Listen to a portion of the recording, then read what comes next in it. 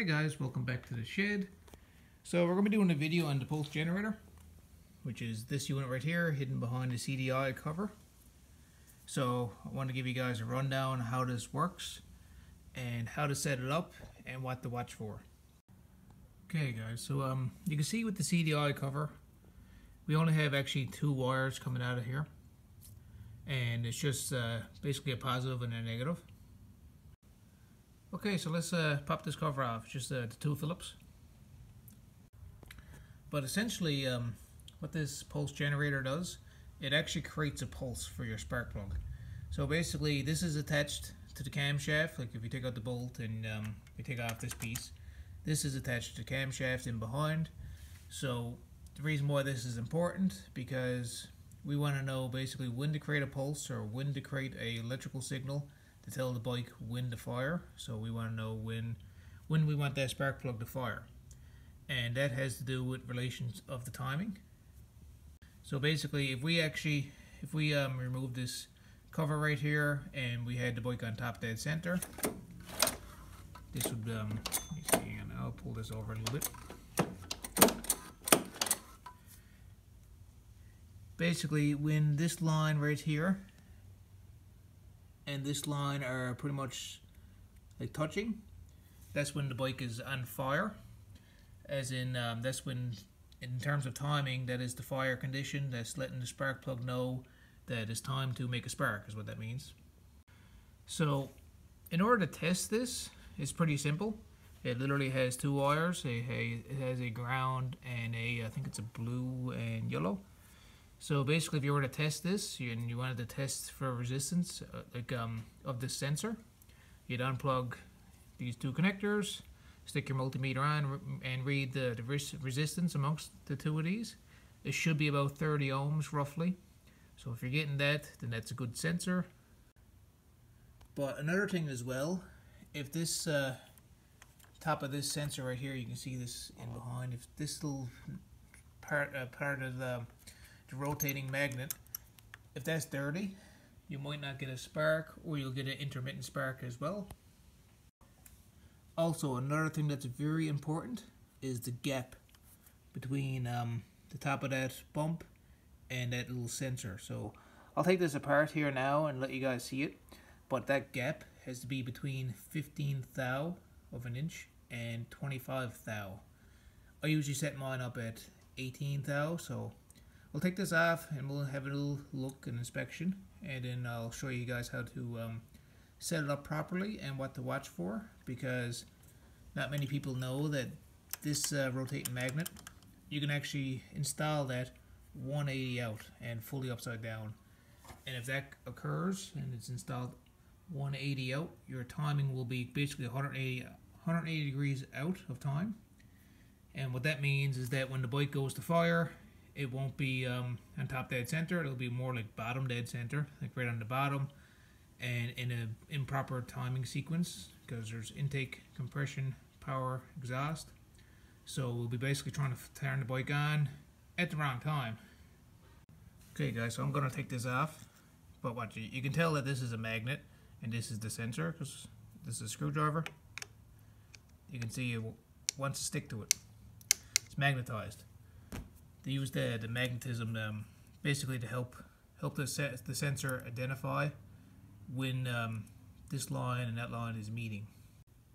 Another thing to note is that sometimes you can get a bit of play moving in and out if your bolt is not tight enough. You'll actually get a little bit of in and out motion like that, and that can make you have a bit of top end noise. So that's another thing to be aware of. So I just took these two screws out. If you're taking yours out, be aware they're extremely small, so don't lose them. They're also hard to get replacements for. Okay guys, I just got the screws out. You can take this off completely if you want to, but for demonstration purposes and just to show you guys how this works, I'll leave this section just hanging here. So this is actually the mechanical advancer itself.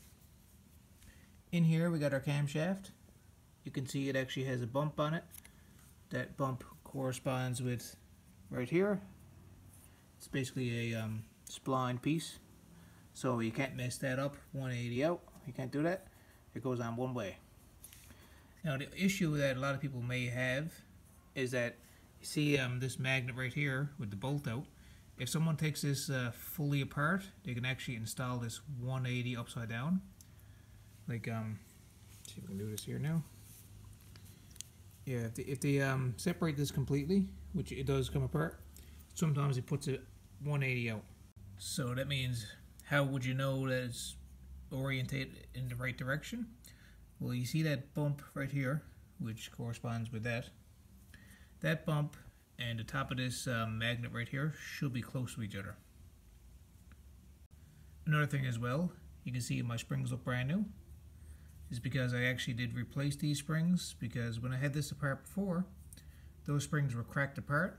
And the way this works is that normally it sits a little bit back here like retarded. So like you can see how the camshaft bump is right there. That bump would line up right here, and you can see how this magnet is pointed to the right. That means the timing's a little bit retarded. So for starting, it'll be easy, and then as the engine speeds up, this timing will advance a bit and help the bike run better. But it's usually a bit retarded, like a bit to the right, for timing purposes, just to help with starting the bike easier. So if you have yours apart, make sure that your springs are nice and they do basically move and there's no bonding.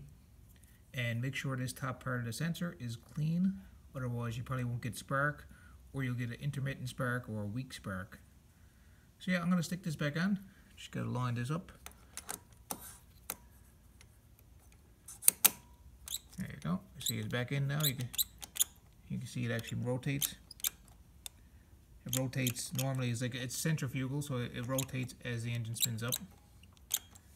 But I'm going to throw this back on now in a second. You can see this is the bottom part of that sensor.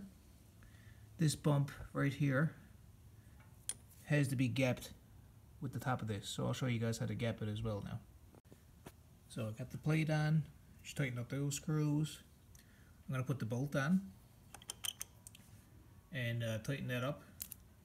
You can look up the proper spec for this, like the proper torque spec. I usually just goes pretty snug with it. Like I want to tighten enough that I'm not going to over tighten it, and I just want it snug so it's also not going to loosen. Okay, I got the bolt tightened. So now the only thing left to do is to put in the 2 screws for this sensor. Okay, I got the sensor bolted back on. You can see there's a little bit of play in it. So now what we got to do is that we got to gap it.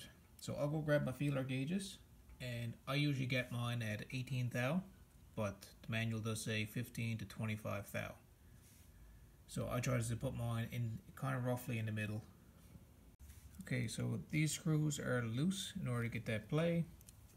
You can see here I have a 18 thousandths of an inch feeler gauge, and basically all you gotta do is you fit the feeler gauge in so it's on top of the bump. This is a little tricky to do with one hand, but basically I got my 18 thou feeler gauge in between, so we know we have 18 thou gap right there. And I'm just gonna make sure, push down a little bit, yeah, make sure that we got the gap. And now you just tighten your screws, this one here and the other one. And then now we can be sure that our little gap in between the pulsar and the sensor is set up to our spec. Okay, so I just finished tightening that screw and that one right there. So now we're properly gapped. There's not much play, just the way it should be. So I'm gonna get a little bit more gasket maker, and I'm gonna go around here anyways. You don't have to do that, but I like to do it myself. And put the cover back on.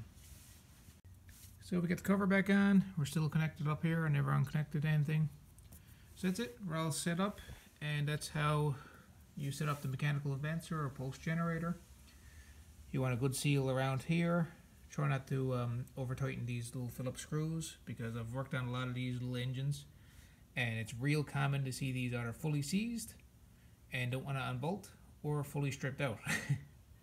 So don't overdo it on the tightness. But yeah, hopefully this has helped. Help clarify some stuff. Well, thanks for watching, guys. Feel free to like this video or drop any comments down below if you have any questions or anything like that. Alright guys, thanks a lot. See you again.